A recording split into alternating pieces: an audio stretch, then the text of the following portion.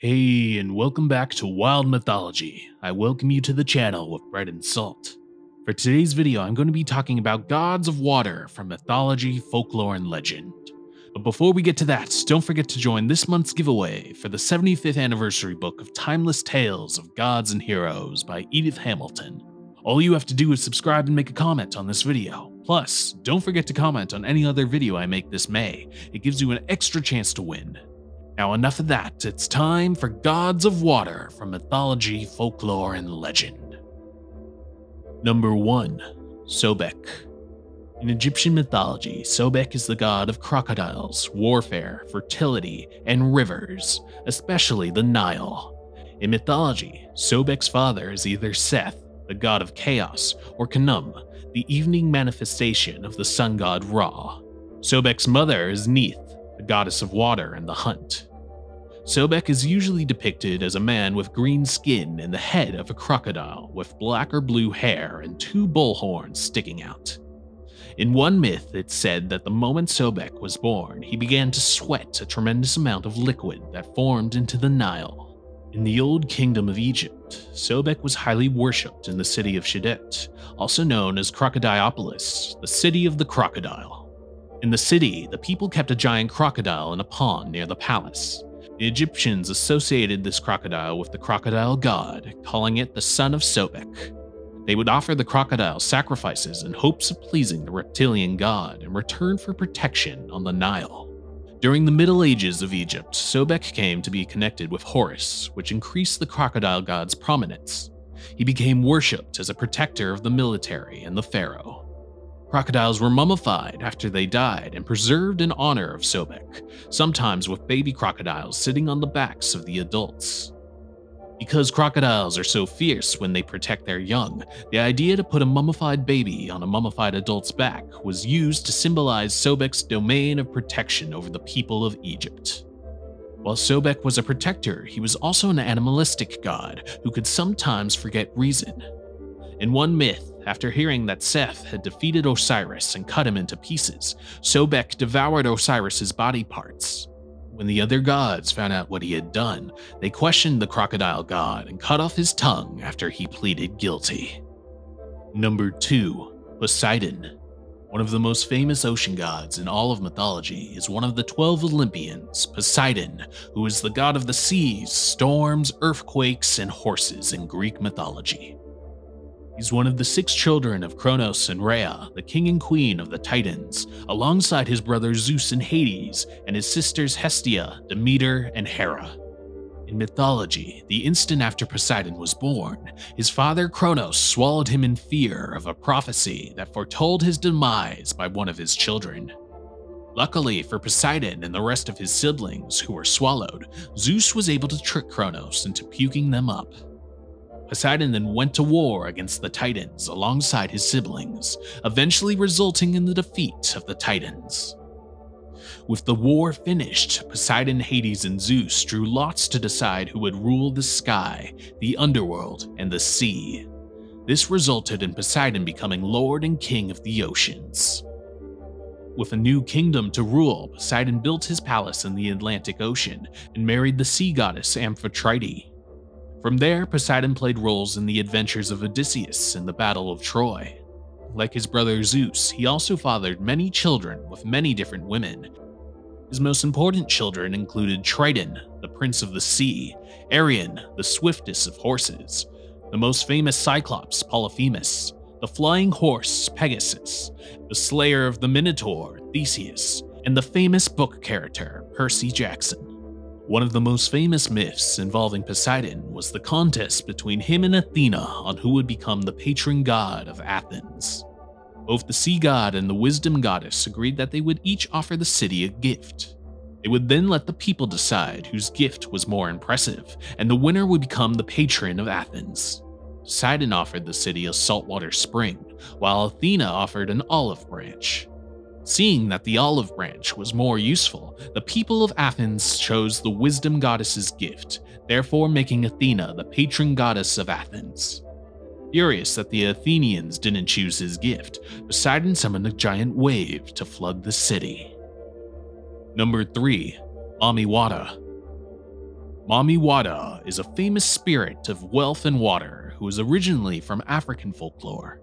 She is as old as African history and is thought to be influenced by Mesopotamian mythology, other African water spirits, European mermaids, and Hindu mythology. While originating in Africa, her stories were brought across the Atlantic during the mass slave trade between the 16th and 19th centuries. Once across the ocean, Mami Wata was adapted and made into an important deity within Caribbean mythology, voodoo, and numerous folklore amongst the Americas. She's usually depicted as a dark-skinned woman that can take any form that she wishes, though one of her favorites is in the form of a mermaid. She can usually be found holding a mirror or a comb, and is sometimes accompanied by a large snake. According to legends and traditions, Mami Wata abducts her followers while they're on boats or swimming. She then takes them to her paradise home in the spirit world. If she ever allows them to leave, the follower will appear exactly where they were taken. They will then find themselves gaining great amounts of wealth and attractive changes to their appearances.